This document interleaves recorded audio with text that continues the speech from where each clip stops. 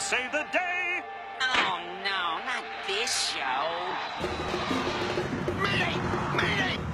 Roger, one-nighter. Identify yourself, copy. This is the cow. I just flew in from Cleveland, and boy, I'm on the iron.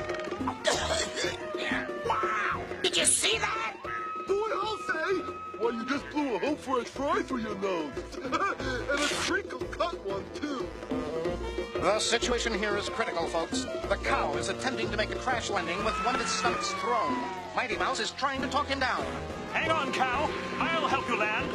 Hurry up, Mighty Mouse! I've got to get this beef liver to the hospital for a transplant, and this guy's got a bomb! How about tossing me that briefcase, sir?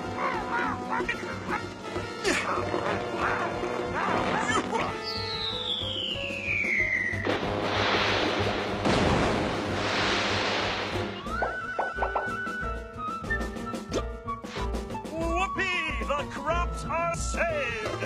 We're in the home stretch now, cow. Just level her off and set her down between the rice.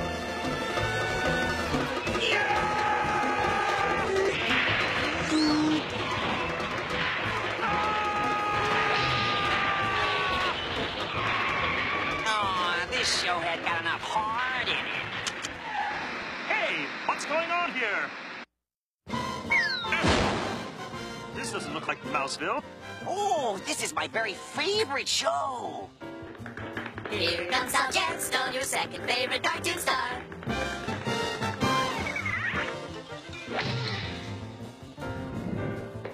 He eats Stella, his wife.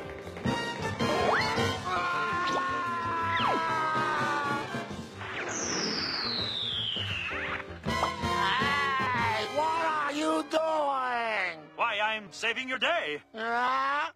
Well, put me down. I've got to finish my theme song. Oh, suit yourself. But he dribbled his neighbor.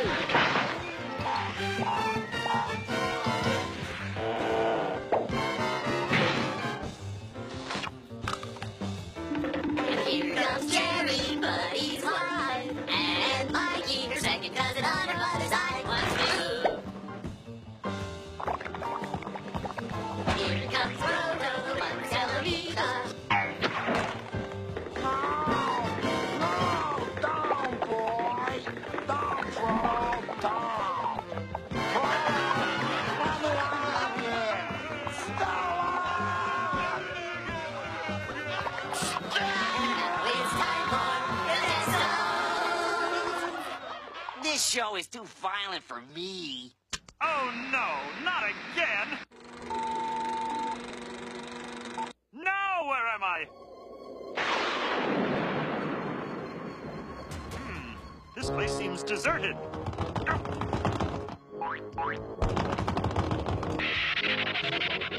Hey, Thunderstick, where are we going? Why, we're running aimlessly through this old house. Isn't that right, Foo-Foo? Aye, my dear boy. We are searching for the infamous rat monster of Gruesome Gulch. Wait a minute. Where's Ring-a-Ding? Oh, Ring-a-Ding! Where are you?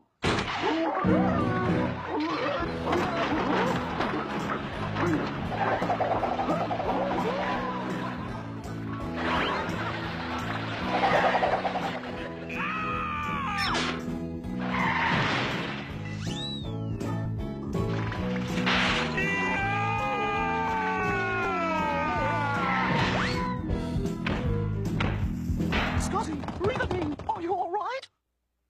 Hello? Are you ready? Yikes, like I'm being eaten alive, man. Oh, you look kind of cute like that. Right, Ronnie. You look cute. Ring-a-Ding, will you stop using that preposterous speech impediment and start speaking the Queen's English?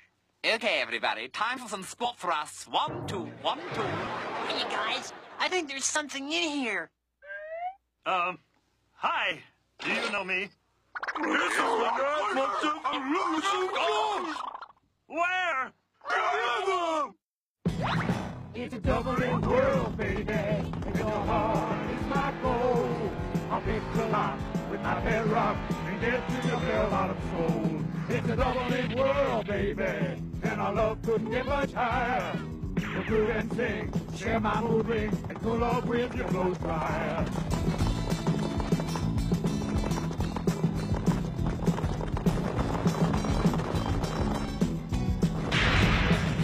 It's a double-in world, baby, and your heart is my goal.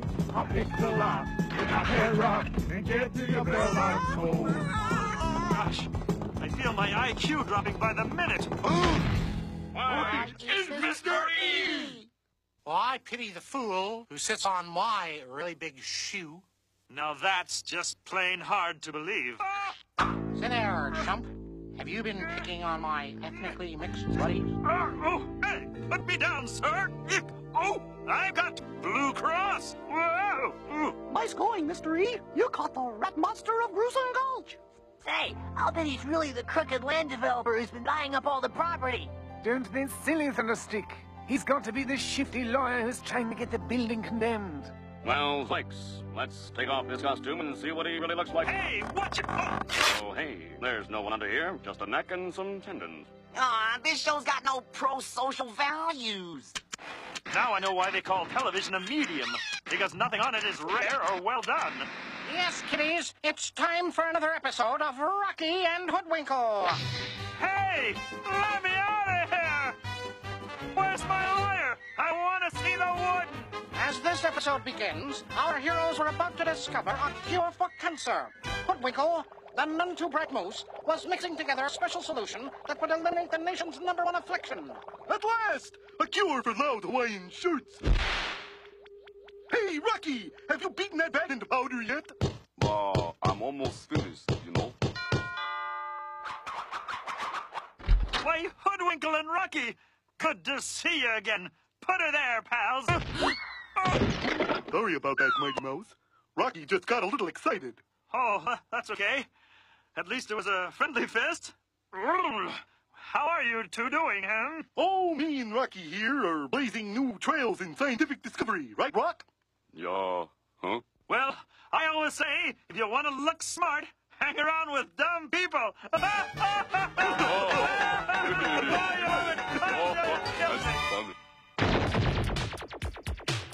Oh, no! It's the real Gagbusters! Yes, it's the real Gagbusters. Four totally off-the-wall characters sworn to eliminate any trace of humor in the world today. Hey, look. These guys are telling jokes. They're not supposed to do that.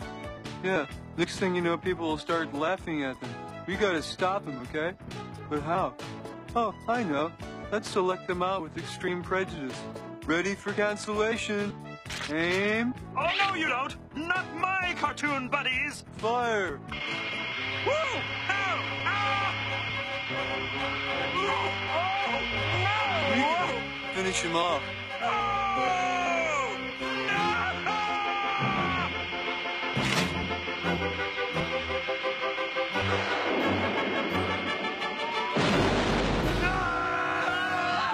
Now beat it, you little Montebanks. Back to Whimsy Town with you.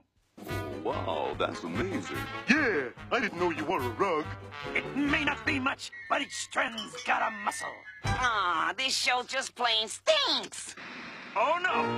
Not this time. Hold it. Wait. Stop the music. So, you're the one who's been changing the channels on me. You naughty little boy. Why are you doing this? Because I'm bored. Well, of course you're bored. Look what you're watching. Hour upon hour of electronic problem. Imitation is the sincerest form of television. But what else is there to do? Why, a million things, my boy. Go outside and play. Breathe fresh air. Ride a bike. Read a book. Pester your parents. Too much of any one thing is bad for you. Even good TV. Yes, you're right. I'll go out and play right now. Good. But remember, if you must watch a television show, be sure to watch the all-new adventures of Mighty Mouse. And all the reruns, too. Yes, sir. Yes, sir. But enough of this lying and hypocrisy. Time for what television's really about. And now, these messages.